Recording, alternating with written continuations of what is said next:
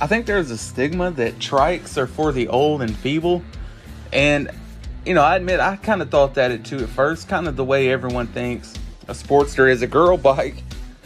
Everyone thinks trikes are just, you know, an upgrade from a hover round or an electric wheelchair. But, you know, after riding it, I don't feel that way.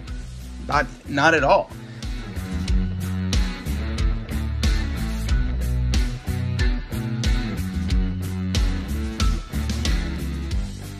The trike requires much more effort to operate than a two-wheel bike. It's not as easy to mount. It's much larger. It has a larger footprint, so you have to be more aware of your surroundings when riding the trike. It's near impossible to dodge or avoid or traverse anything in the road. You kind of have to decide which of the three tracks you want to hit the bump with.